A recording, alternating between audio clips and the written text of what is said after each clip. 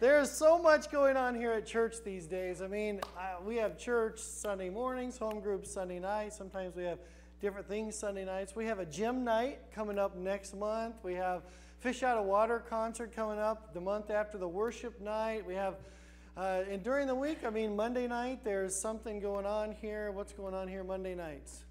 So then Tuesday nights, we have women's Bible study. And then on Wednesday nights, we have youth and young adults. On Thursday nights, we have prayer. Then you can go to karate and beat somebody up. I thought actually we should do that backwards, have karate first, then prayer, so we could pray for healing. But there's always something going on. A men's group on Saturday mornings. So it's a busy place. And if you're not plugged in or involved in one of these things, I encourage you to be there. And looking forward to tonight's home group at our house. We had this a packed house last time, and just looking forward to just some good fellowship. Amen? It's always good to hang out and eat some food and share what good things God is doing. Well, we're in our series in Genesis, and we're encountering Genesis chapter 4 today. As we've gone through the creation week and had some amazing things relate to us scientifically about the earth and the age of the earth and some evidence of a young earth, and the overwhelming evidence for different parts of creation, not let alone that there is no measurable way that science has found to age things accurately, as we've seen in the video series and different other things. And now that they're finding collagen in dinosaur bones, that shouldn't even be possible. So, I mean, it's an amazing thing to realize that God put everything together. God put together, as we've learned, and we saw last week, Adam and Eve in the garden and all the things that were going on there in the original sin and the week before. And this week we encounter their children. So I'm going to read from Genesis chapter 4. If you have your Bibles, you can follow along. If not, it's on the screen behind me. Genesis 4, verse 1, the Bible says, "Now Adam knew his wife Eve, and she conceived and bore Cain, saying, I have gotten a man with the help of the Lord. Verse 2, and again she bore his brother Abel. Now Abel was a keeper of the sheep, and Cain a worker of the ground." Now, Jewish tradition says that because of the long age, Adam lived 930 years. Adam and Eve were before the Great Deluge. As we saw in the science classes that we took here, the environment, the perfect environment, the covering, the shield of water vapor in the atmosphere that stops certain radiation from coming in and shortening life. The sun is what kills us, among other things today. But these people lived a long time. Immeasurable years, just as a day was formed a day in the original is a day today. So we know this is true. So 930 years, it's estimated that Eve could have had more than 60 children. Now, could you imagine that? Next week we're going to be getting into, the wives of some of these Cain and Seth and these people. But mind you, we know that he was 930 years old, and we learned in creation series the conditions of the earth were different, and the total climate was almost identical, and the harmful parts of the sun radiation blocked and all of this stuff. But people's physical bodies, as we have seen, were more perfect in the beginning. God made everything very good. It was perfect. And then sin comes in, and the big difference between the evolutionary ideas and the ideas that we have today is evolutionary believes the ideas that we're getting greater and higher, escalating to a utopia, and getting to a better place of existence, and our bodies are getting better and all of these things, when science just says the opposite, that there are more and more mistakes, as they're called, in the gene pool as we go on with time. Different things are happening, and this is because, as the Bible says, that Jesus is coming back again. He is coming back for his people, and he is going to make everything new all over again. So they had physical stamina, they had beauty, they had health and longevity, and God's command, of course, to multiply. And so everything is perfect. Life is long. Adam and Eve are having children, and the first two they have is recorded by Moses in Scripture here, Cain and Abel. And this time, a long time ago, if you think about it, Adam, 930 years, lived nearly 1/6 of the total years that we know from the beginning of creation till today. So 6,000 years, 4,000 years of biblical history and content until 2,000 years from then until now gives about 6,000 years. And so we have this genealogy, if you will, from the time of Adam and Noah. Noah was born only 216 years after Adam dies. So here comes Noah, and Moses was born 800 years after Noah died. So if you think about it, it really hasn't been that long in terms of what we know today. I mean, 80 years, 90 years, and Emily was what, 95? I think she was just going to turn 95, I think, the next day. And she died right before she turned 95, a blessed soul that we loved here in our church, and went home to be with Jesus. Praise God for that. And she's with him. But she lived a good long life. I mean, she had stories. She had stories. And so you can imagine only 216 years after Adam died, Moses came along. And only 800 years after that, Noah dies. And if you think about it, since Cain and Abel were born, if you consider the literal six-day creation along with the full extent of all the history, there's about 600 years between Abraham and King David in about 922 BC. And it was only 600 years after that that the rise of power of Alexander the Great came along and conquered the world, if you will. And another 300 years from then, from Alexander the Great till Jesus came, and in between the Old and New Testament was the rise and power of Alexander the Great. There's 400 years between the Old and New Testament, called the silent years. And then all of a sudden, Jesus comes along. Jesus came along 300 years after that, and Nero, of course, right there after Jesus' death in 476 AD is when 470-something years later, the barbarians came in and overthrew the Roman Empire, and then the world kind of delves into the Dark Ages, and we have historical accounts of all kinds of things from the rise of the Oriental empires, which also include descriptive art of a great flood that covered the whole earth. We're going to be looking at that when we get into Noah's got full of good stuff. So I mean, it really hasn't been that long till, and then was another 1,000 years. Columbus landed, in San Salvador, expected to greet the Chinese emperor, but instead was greeted by native South Americans. And the Mayflower landed at Plymouth Rock. In 1620, America signed the Declaration of Independence in 1776, and the rest, they say, is history. And so here we are. When we look at this from the beginning of time to now, we really look at the genealogies and the way it goes. It really hasn't been that long. It really hasn't been that long at all. The creation of technology and stuff makes us sometimes think that we're smarter than previous generations, but it's pretty apparent that in many ways we are not.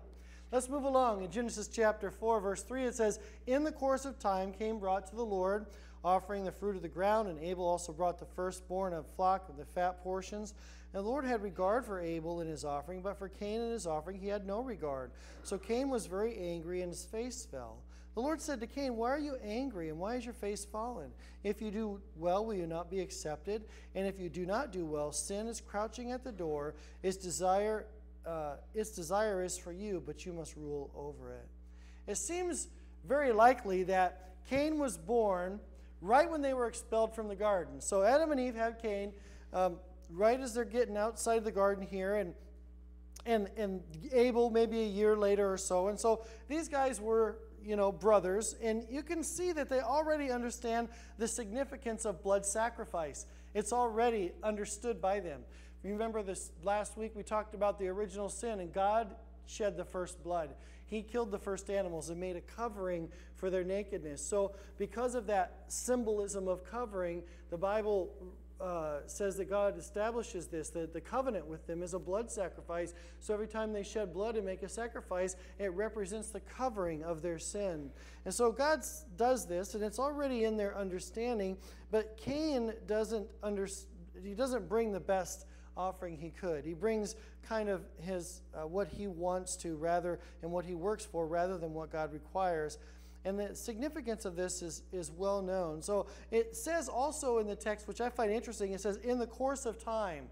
It actually means at the end day. It means the last day of the week. It means the Sabbath. So he brought to a place, because it says brought, so they brought to a place, a specific place, and a specific time for their offering, much like we do in church today. We came today at the specific time, the specific place. We've had a class. We drank coffee together. We've sang songs. We've prayed for one another. We prayed for different needs. And here we are listening to some guy ramble on. So what that was, though, for them was they went to a place of bringing to a place, a specific place, their offering. And so God gives tremendous insight into this. And the offering was a big thing. And there's some things, if you're following on in your outline that we have here. So the offering was an act of worship, number one. It was an act of worship. When we worship, what are we doing? More than singing songs, hopefully. You know, we started off the service by reading Psalm 96 where it says, I will sing a new song. In other words, there's something new that God has done in me. He's brought me new life, and so I'm going to sing a song even though I might have known the song. It means something new to me today. It means something new when you turn to your spouse every morning and you say, I love you, because it's a new day. They knew yesterday, but today you remind them of the same thing, but yet it's a new day. The same with God. The same with Him, that we tell Him and we thank Him and we praise Him and we worship Him. And Abel was able to bring the very best of what he had. The very best of what he had. And this is echoed by Jesus, who said, love the Lord your God with all your heart, with all your soul, with all your mind, and with all your strength. Now, each one of these means something so significant. Have you ever really thought about worship? I mean, we all come into church and we sing this, you know, how great is our God? Sing with me. And maybe we can get lost in the moment, you know. There's some songs that just move me. I mean, aren't you moved by some songs? Every time I hear, oh, say, can you see by the dawn's early light? I'm moved. And the rocket's red glare, the bones. I mean, it moves me, right? If I go to a game and they sing that song and we're all standing there and it just, you know, it just resonates with the crowd and everybody's moved by the fact that we're Americans, God, and we're excited, you know, it's a great thing. But God says this is something that's similar but somewhat different, because worship is for God. Sometimes we come into God's house and we believe, well, worship is for us. And although the Bible says that God inhabits the praises of His people, the worship is for God. When we bring our best to God and we worship Him with our singing, with the echoing. The Bible, the psalmist says over and over again, I will come into your sanctuary, I will bless your name, I will extol you, I will lift you high by singing praises to your name. And it's for God. I heard somebody say recently that worship is really for us, and it's not. And I understand the misunderstanding and what the person was trying to clarify, but worship is for God. The worship is for God. Worship, Jesus says, with all your heart. Now, He gives us these four things that are very important, and the heart is important because that love is defined by genuine affection for Him. That kind of love that's expressed by genuine affection. Now, when you have affection for someone, you show it, right? When you have affection for somebody, you give them a hug or a kiss, or you greet them with fondness and kindness. You shake their hand. You do something to connect with them on a very affectionate level.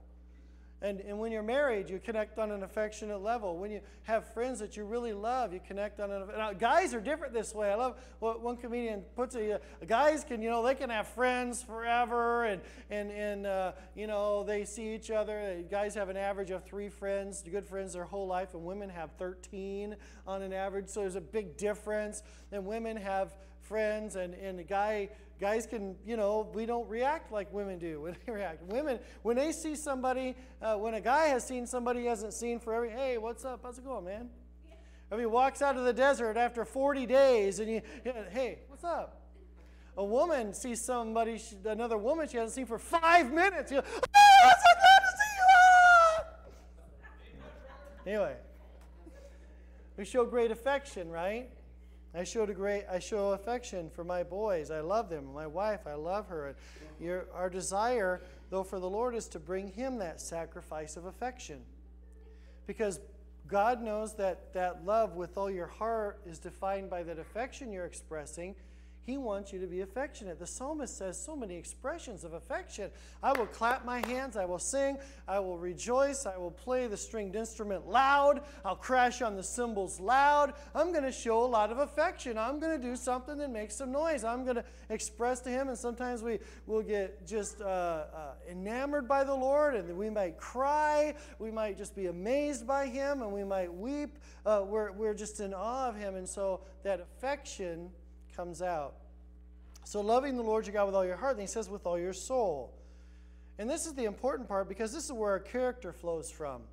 This is what makes you you, your decisions, your determinations to bring him that offering, the sacrifices of character, the sacrifices of punctuality, the sacrifices of compassion and concern for others, the sacrifices of all those things the Bible says that Christians should aspire to.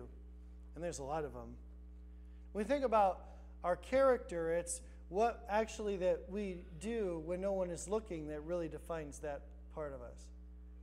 That character is extremely important. So with all of our soul means the way that we're actually doing things. And it says, with all your mind.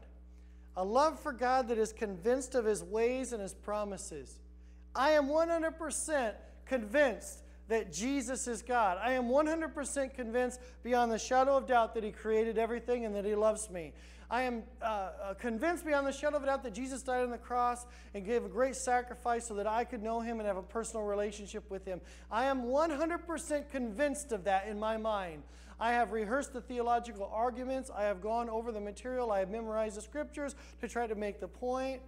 I have come to that perspective. I have come to that agreement in my mind, that in my mind I am convinced of his love. And then it says to love him with all your strength. How our love is acted out. How our love is lived out loud. Our works and our calling and all of those things and our resources. Your giving of sacrifice. The picking of your very best with your hands and giving it to God. The big three values that make up a person. Three things that make up a person. Your time, your money, and your affection. And this all translates into the parts of our lives that make us human, and the best of what we have of those big three belongs to God. The best of our time, the best of our money or resources, and the best of our affection. That's why God has us in Scripture. Give him these things. And those that understand the joy of giving those things understand that he has blessed us in more ways than we can count. That he provides and he gives away. If you haven't ever given of your time, you haven't ever tithed and given of your money or given to someone else in some way in great need or shown your affection to those who are hurting, I challenge you to give that because the Bible says that God will give more, pressed down, shaken together, already refined into your lap. He will just give it to you, pour it right out. The offering was an act, the second thing, of faith in God as provider. So Hebrews 11:4 tells us, by faith Abel offered to God a more acceptable sacrifice than Cain, through which he was commended as righteous, God commending him by accepting his gifts, and through his faith, though he died, he still speaks. So when you and I give our time to serve someone in Jesus' name, when we give our resources or money, or other resources to God's house or to help others. And we work in the ministry when we give our affections through our worship, our prayer, our adoration, and our giving. We're telling God that we are trusting him above anything else in this world. And that's exactly what the writer of Hebrews is saying. He's saying that Abel was able to trust God more than any other resource or any other thing on this earth. He brought his very best to God. And so it's a really important thing that God, when he looks at our heart, that he knows what's going on. We can't hide from him. That our heart is really saying, God, I really love you. With all of my heart, with all my soul, with all my mind, with all my strength, you are my provider. And the right offering, the next one, is really what God was looking for. He was looking at Cain and Abel brought the right offering, and Cain didn't bring the right offering, but yet God was still encouraging Cain. Notice the words, even though Cain brought the right thing and he got angry, God says, hey, if you do what's right, I'm going to accept you. You'll be accepted. Just do what's right. Now you want to do what's right. I only want to do what's right for you. Brian Duncan. Anybody know Brian Duncan? Sweet Comfort Band? Yeah, that's the stuff I'm talking about. That's the good stuff. Anyway, the right offering is what he's looking for. I'm reminded of a story I heard about an old-time preacher in New York. He had a beautiful grandfather clock in his office. People would come in and they would comment, oh man, that is a gorgeous clock. Look at the intricacies of the woodworking and all the things that went into it. But it didn't work. And I always wondered, why doesn't this clock work? This clock is beautiful, it's ornate. He always said, don't blame the hands, the trouble lies much deeper. How true that is. God doesn't look just as our outward expression. If you're a giver and maybe you give a lot or you serve a lot or you give a lot of time, God is really looking at our heart, isn't He? He really is looking at much deeper than just the hands. He's looking deep inside. Adam and Eve's sin resulted in the death of an animal, which eventually led to the old covenant, which was established and all of this stuff. And so that blood also represented, of course, as we saw, Jesus' shed blood. Hebrews chapters 9 and 10 tells us that Jesus became that ultimate final sacrifice so that no sacrifice of animals is required any longer. So because of that, God was pleased with Abel's sacrifice because it was an animal that could be sacrificed, the blood. The Bible says without the shedding of blood, there's no forgiveness.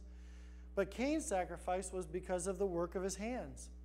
It was something that Cain could perform. It was something that he could do.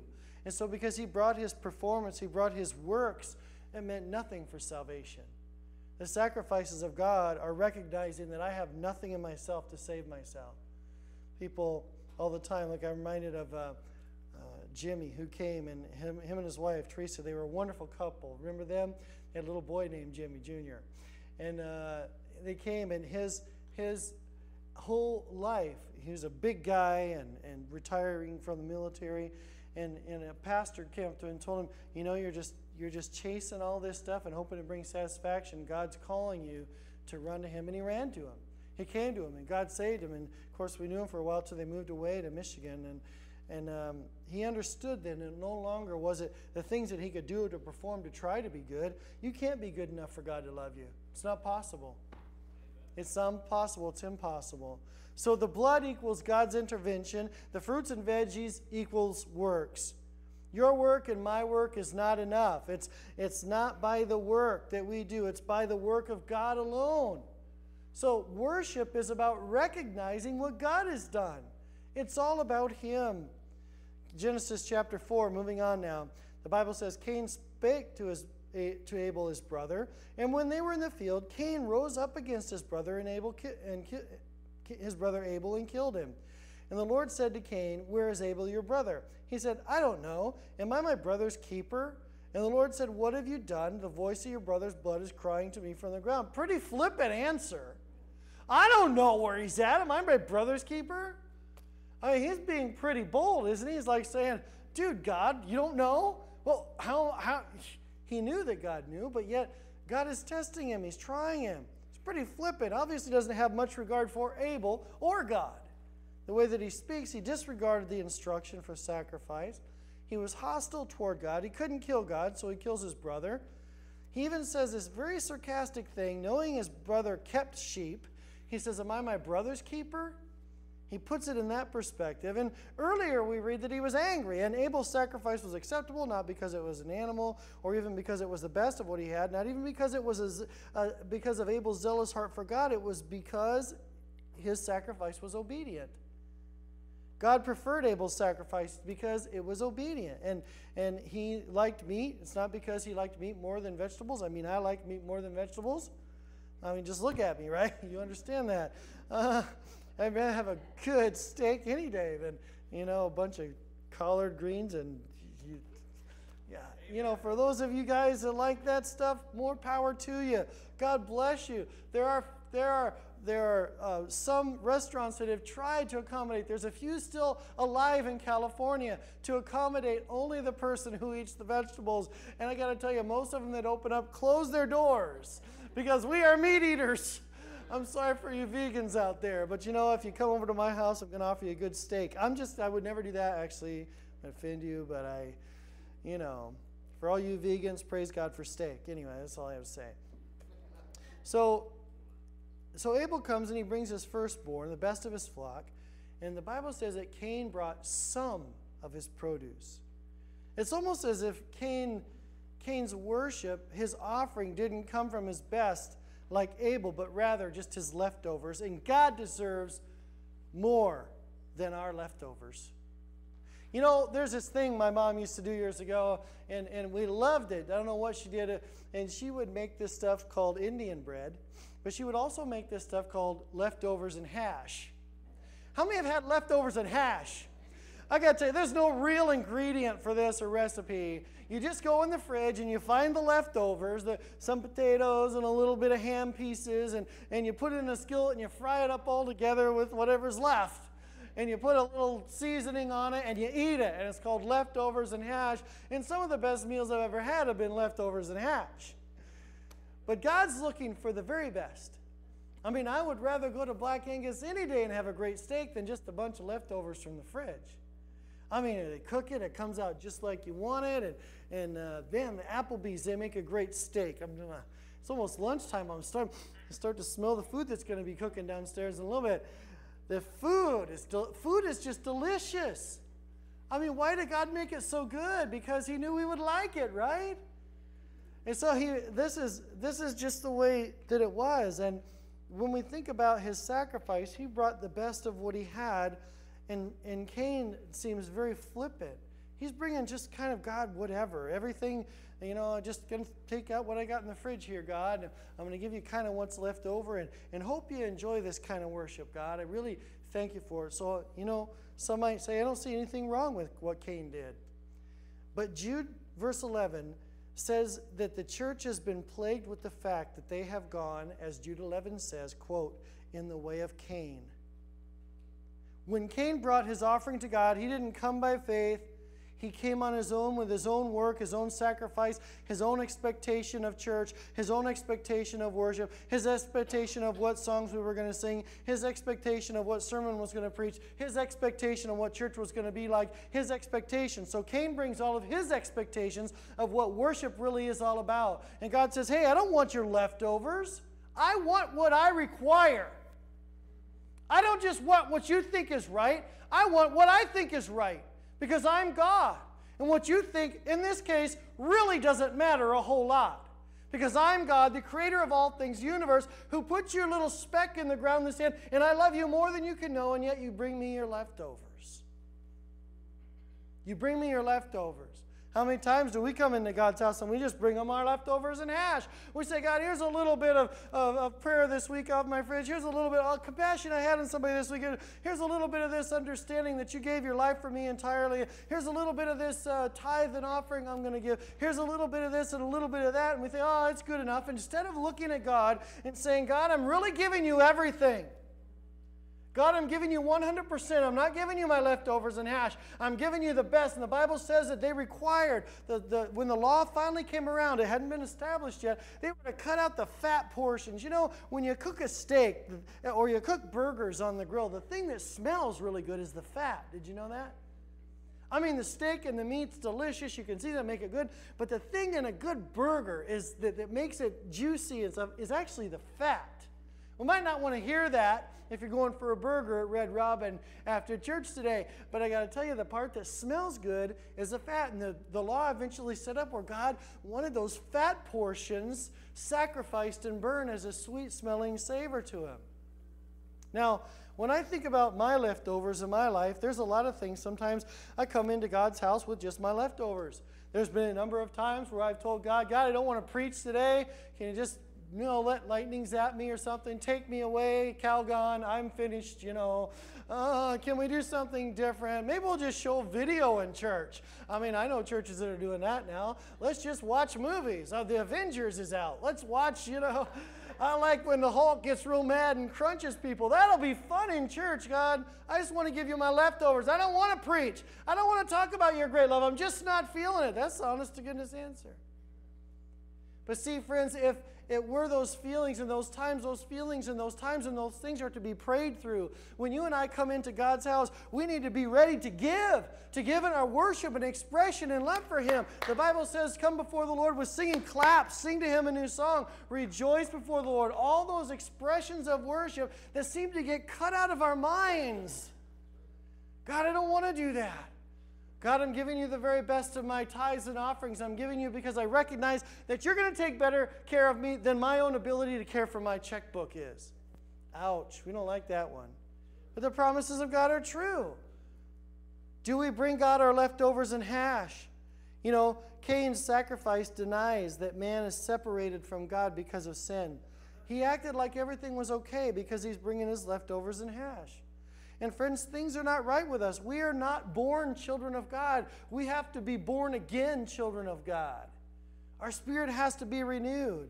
And man, I'm so grateful for the day when God's going to say, take us away and I'm going to be given a new body. I mean, I was playing basketball yesterday with the boys again. And I won, of course, because I'm so good. But I've recognized that I've gotten older in my 46 years of life. I mean, I've got video. Mom's got video of me playing basketball with my big old hair flopping back and forth, dunking the basketball and all this stuff. And I couldn't even touch the rim yesterday. I have sunk to a new low of depression. I have recognized that I no longer can jump. I not only am white and can't jump, I just can't jump. Still got some of the moves, but the body just doesn't travel as far as it used to. And once again this morning, I'm sore. From the little bit of basketball that we played, I'm sore, but I still won. Learn to play smarter, not harder, right? Anybody over 40 say amen? Amen. Come on, do better than that. Amen? The Cain's offering suggested that his flesh, his ability was good enough. What he could produce was good enough, and God says no. Cain's offering also suggests that man can offer his works to God, and that would be enough. Cain's response is obvious that he no longer viewed God as his loving father, but rather as an ungrateful, unavailable, and empty God. But God's response to Cain not only shows us how much that he loves him, but that he cares deeply for the direction of his life. God desires that kind of love from his kids because it is that worship that Scripture says blesses his heart. That when we come to God and we really have that attitude that we are really loving him, the Bible says it blesses his heart. This is the heart of our Heavenly Father. I have kids, and I love it when my boys do things for me. I'm blessed. When they were younger, they would say, Daddy, I want to be just like you. That's changed somewhat, but that made me happy. When they act like mature young men or do kind things for others, I'm blessed because I'm their dad. And what really blesses me, though, is that when I tell them to do something and they just do it. And I got to tell you, they are pretty good about that. They are. Anytime I send them somewhere to work with somebody for something, they said, your boys, they just do what they're told. Well, they should from an adult. Otherwise, they meet the justifier at home. It's a wood, well, you get the idea. Haven't had to use it in years because they understand that. It's been in them since they were tiny. So to obey is better than sacrifice. My son Justin preached on Wednesday night, and he used this exact scripture. Powerful message to the young people. They were lingering at the altars for way past the normal time because I think there was an understanding there that God desires our obedience more than our sacrifice of worship. So the worship to God had to be obedience.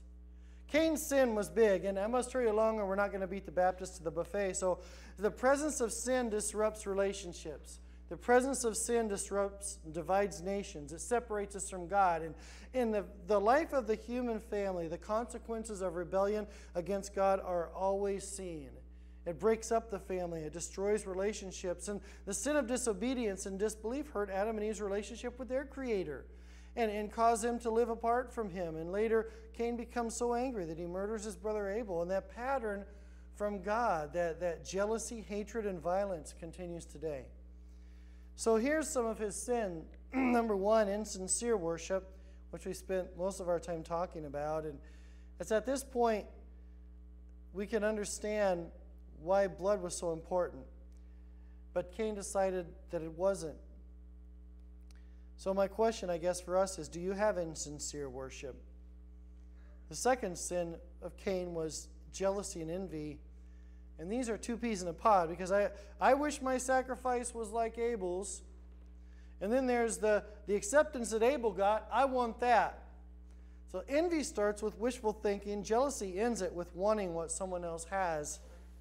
We do this today at church. I wish I was as wonderful a Christian as this person, or the world thinks in these terms all the time, actually, that why I deserve more. They have it.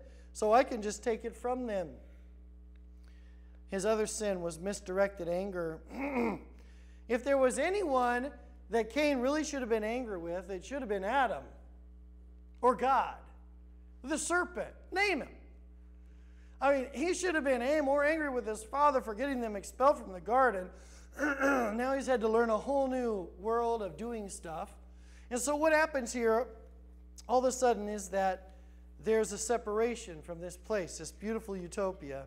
And because of that, all of a sudden, Cain is learning a whole new lifestyle. Thorns among the produce of the land, all this kind of stuff. It's not something that he wanted ever to do, so really he should be angry at Adam. Or should be angry at the serpent for tempting Eve or talking to her even. The Bible tells us in Proverbs 29:11, a fool gives full vent to his anger, but a wise man keeps himself under control. Ephesians 4:26, be angry and do not sin. Do not let the sun go down in your anger, and give no opportunity to the devil. You know, anger is a warning flag. Thanks, Jim. Anger is a warning flag. It's a sign that something's wrong with me. Something has been ignited in me. Someone's questioned my ability. Someone's questioned my toughness. Someone's questioned my resources. Someone's questioned me in some way, so I have a right to respond the way that I'm going to. I'm going to be angry. And so anger is this feeling, this red flag really for the believer that wants to understand self-control. It's a warning sign that my pride has been affected. Somehow I've been wrongfully accused or something has happened, and because of this situation, I'm angry. I'm upset. I didn't make the shot when I was playing in the basketball game, and I got angry, or something was taken from me, or somebody doesn't trust me. And so we get angry. So anger is a warning flag. And it's very red. In anger comes that warning flag. What happens? The warning flag pops up like this red shirt. Boom! Right there. I'm angry. And what does it do then? It begins to list its rights. I'm angry because I deserve to be treated better than this. I'm angry because I deserve that pay raise. I'm angry because she can fit into that dress and I can't. I'm angry because my brother did this to me. I'm angry because I'm just frustrated. I'm angry because I didn't make the grade. I didn't make the team. I'm angry because they got this job and I don't. I'm angry because everybody else has a job and I don't. Whatever we're angry about, we say we have a right to it. So we start listing our rights. And then the thing that we need to understand is that we don't have any rights. Really? We live in America because we say, well, we have a right and right to this and right to that. And praise God for freedom. It does ensure those certain things.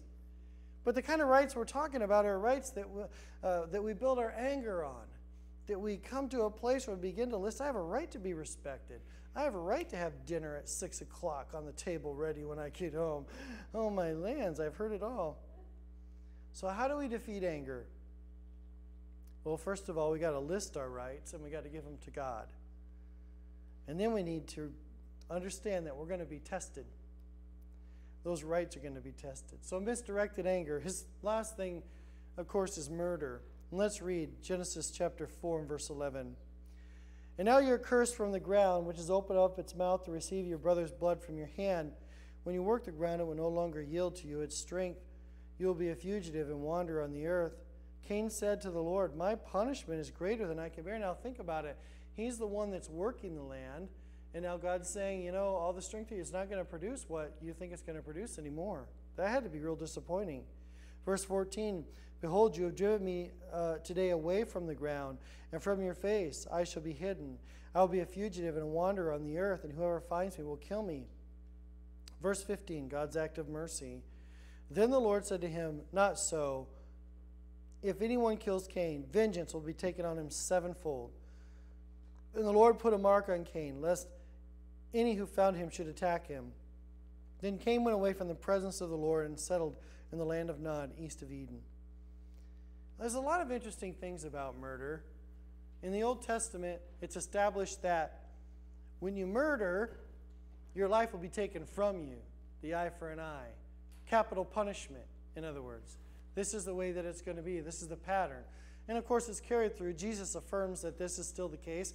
in Matthew chapter 5 when he talks about judgment, but he goes even further because Jesus says that you're guilty of murder if you say to your brother, you stupid idiot. He uses the word fool there, but if we take a look at Brown-Thayer's exact translation, it says that if you say to your brother in anger, you stupid idiot, he said, it's like you've murdered him. And you're going to be judged for that. Now, I got to think about the times that I've actually called somebody a stupid idiot. I think it's been a lot more than I would like to confess to you this morning. After all, I have a driver's license. And I understand that there are a lot of SIs out there. So can I say that's a shortcut to saying stupid? I could just say SI, right? So this is the ultimate thing for us today. The principle Jesus is relaying in Matthew 5, read the whole chapter, it's powerful. He says, if any man, you've heard it said, do not commit adultery. I tell you, if any man looks at a woman and lusts after her, he's already committed adultery with her in his heart. I mean, I've been in the checkout lines in the grocery store and seen more than I wanted. Or I should have. Maybe not that I wanted, but that I should have. The whole idea that Jesus says, if you say to someone in anger, stupid idiot, I wish you were dead, is saying and doing the same thing as murder in your heart. And Jesus says, in other words, it's impossible for you to live perfectly. Amen. You need my grace. Amen. Jesus died to fulfill the righteous rules of the old covenant so that when we feel those things and those things come into our life, he calls us to turn to him in repentance. That's why the existence of the church. That's why we gather together. That's why we have these altars. Well, that's why we have men's groups and women's groups and prayer groups. And all throughout the week is that we meet together and we pray and we seek God and we say, God, I want to grow, so I need you to work this out of me. Have mercy on me. Forgive me. Being a Christian is not a casual experience of gathering together in church just to be around a few people who might be on fire for God. It's God calling us to not give him our leftovers and hash anymore. It's about saying, God, I'm giving you everything.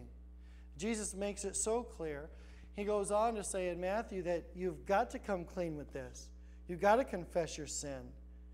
You know, my final points here is based on this statement. God will do whatever is necessary to get the root of our sin. He will. Number one, God has always had a way of restoring what we break. He always has a way. You know, there are a lot of things that we break in life. We break relationships, most importantly. We break our relationship with him and with those around us. We break our finances. We break our bodies sometimes. And Cain now says he's hidden from the face of God, and that's exactly how we feel when we sin. And notice how God protects him. And why does God do it? Why does God protect Cain? Shouldn't he just strike him dead? He protects him as he does even wicked King Ahab and Jezebel in Scripture. 4 times he slew and murdered his own children in the fire, and 4 times he cries out to God, and God forgives him. Why does God do that? Because God is the one who can deliver the punishment in the sentence. We can't. And God says to Cain, you know, because you've cried out and you're broken, I'm not going to let anyone touch you. I've heard people say this, oh man, I've blown it so much. God would never love me. He doesn't move in my life. I don't know if you heard the story. I told it my very first Sunday I ever came to Abundant Life, almost 20 years ago. There's a blonde. It's a man this time. It's not a woman. And this blonde guy gets a job painting lines on the road.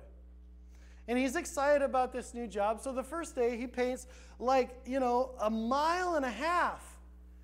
And the boss comes back, he says, wow, you have done a great job. 1.5 miles painting lines on the road in a day. That is a fantastic progress. You've done well. Well, the next day the boss came and he had only painted 1/8 of a mile. And he said, well, maybe he's just having a bad day. So the boss came back the next day and he had only painted 1/16 of a mile. And the boss came back the next day and he only painted 2 feet.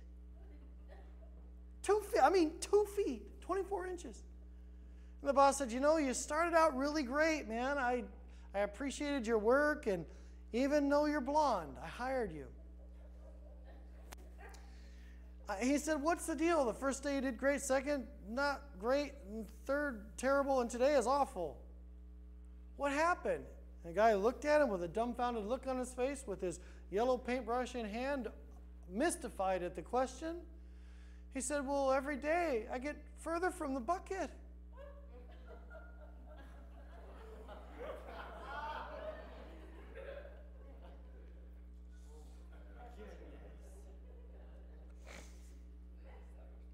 You blonde ones, you got that yet? Thank God for brunettes. I don't know, I'm just kidding. Every day I get further from the bucket. Well, I wonder if our relationship with God is that way. In fact, I know that it is. We start out all really on fire, right close to that, doing exactly and planning exactly what we want. And after a while, we begin walking further away from the Lord and further away from the Lord, although He has never moved. He's never changed. He's not something that we keep there. We take Him with us wherever we go. God always has a way of restoring what we break. He always has a way of coming through. It's our job to stay close to Him, to stay close to His presence. Isaiah 61:3 says, to console those who mourn in Zion, to give them beauty from ashes, the oil of joy for mourning. Have you ever felt like that? Mourning. The garment of praise for the spirit of heaviness. Some spiritual battle going on there. That they might be called the trees of the righteous, the planting of the Lord, that He may be glorified. Glorified in God's garden. The second thing, and let's move along. Our deeper motive is what God will go after. He's going to dig it up. God knew something else was going on with Cain, and more than just the way that Cain lashed out, it was deep down, it was inside. Acting out of sin is only the symptom. The stuff we see on the outside people doing is only the outside. There's something deeper. James 4:1, what causes fights and quarrels among you? Don't they come from your desire to battle within you? You want something, but you don't get it. You kill and covet, but can't have what you want. You quarrel and fight. You do not have because you do not ask God. When you ask, you do not receive because you ask with wrong motives, that you may spend what you get on your own pleasure. Talk about fights and quarrels coming from unhealthy desires. That's a big thing. There's a confession I have to make. Years ago, we lived by the Blueberry Park, and we had a neighbor behind us, and all night they were having this party, and I had to get up super early and go to work. So they had this party, and my neighbor next to me, Mr. Jimmy, he even called the police, and the police came over, and they turned it down about 2 in the morning and turned it back on again after the police were gone, and it was just, it was horrible. So I did something I probably shouldn't have. Got out my generator and some skill saws, a bunch of tools, right next to the fence, 4:30 in the morning, when they're in their sleeping it off stage. Started my loud generator, pointed it right at the back window of their house, got my saw out and my nail gun, not the nail gun, not my Hitachi. I got out the pass load that takes the gas engine in it that goes boom, boom, boom, like that. And I started shooting nails in the floor of my shed that didn't need any more nails. And it was noisy, it was loud, it was horrible. Felt good. Got back inside, took a shower, and Pam said, do you feel better? Not really. You know, God's going to go after our motive. He's going to go, those were the only symptoms of a deep-seated frustration I had with many things in life at the time. God is more concerned about what is in our heart than He is how we behave. You know, God's will and His best for you, He will always act in His best for your life no matter how well you behave.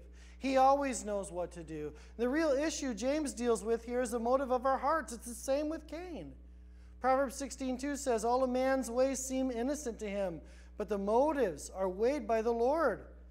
Friends, don't ever be surprised by your circumstances in life, because trouble or opportunities that God will allow in your life, they are simply a testing ground of your soul. The second thing here is the source of wrong motives comes from giving ourselves too much credit.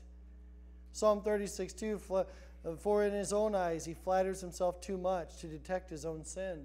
In other words, I've told myself I'm so good and I'm so perfect and I don't need Jesus or I don't need God. I've told myself that I'm getting by just fine, that he doesn't even know he has sin because he's filled himself a bill of lies. This is the role of an atheist. The Bible says God doesn't believe in atheists. Psalm 14:1. The fool says in his heart there is no God. Finally, sin's mark is there to remind us of the grace of God. I don't know what this mark was on Cain, but somehow the Bible says that God marked him so that no one would touch him. There's some speculation about what the mark is, but God protects Cain. Up to this point, there has been given no law, so Adam's murder of Cain isn't enforced under any reinforcement because of transgression of the law, because there is no law given yet about murder. But his sin is that he did not bring the offering his entire life, the best of what he had, to God. The deep thing that was inside of him was that he didn't really care or didn't want to invest what was necessary. And friends, you and I have walked through life, and because there's been many times we haven't invested what God really desires from us, we have suffered scars. We've suffered brokenness in relationships. We've suffered humility and pain.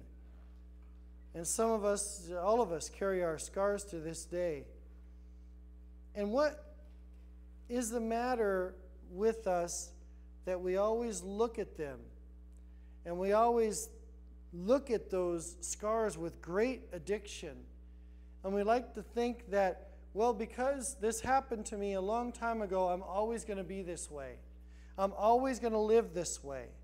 But you know what? The Bible talks 300 times. 300 times it says, it calls sinners sinners. But it only calls saints 3 times. And it always clarifies the saints or the holy or the righteous more than 200 times in Scripture, which means that there is no more excuses for you and I to say, I'm just a sinner. Friends, the Bible says he calls you his saints. And the reason that he can do that is not because you're so good, but because he is so good. The Bible tells us that by his grace is bigger than your failures. His grace is bigger than your addiction. His grace is richer than your poverty. His grace is more than you need or deserve. His grace is not like any other grace that can be given. His grace has more political power than Democrats, Republicans, Libertarians, the Green Party, the Brown Party, the Pink Party. It doesn't matter. He's stronger than any military power. His grace gives more than Bill Gates could ever think about giving. His grace keeps on giving. You can't buy it. You're not good enough to earn it. His love pours out in abundance. And Scripture tells us that where there is a lot of sin, where there is a lot of Cain going on in our life, where there's a lot of wrong offering, where we're giving all of our best strength to the world and everything it has to offer rather than God, the Bible says there is still more grace. Because where sin abounds, grace much more abounds. And one of the saddest scriptures in the Bible is verse 16 that says, "And Cain went away from the presence of the Lord and settled in the land of Nod, east of Eden." Why did God leave Cain's example for us? Why scar Cain and let him leave? After all, sometimes we think God is so harsh because we see his word and we feel like we're under, maybe some people feel sometimes like they're under his thumb. I've heard the people in the world say, well, there's religion. It's just too many rules. And you people in structured churches, you're just insane. Going, what are you talking about? We're the blessed hypocrites of our generation. We're called saints. And so they see the hands of God as something that's ready to beat them down, hold a big stick in the sky because they failed. They've committed adultery, or they're living a lifestyle that they know that your Bible wouldn't approve. And all the time, they're looking at God's hands as things of giving spankings and discipline.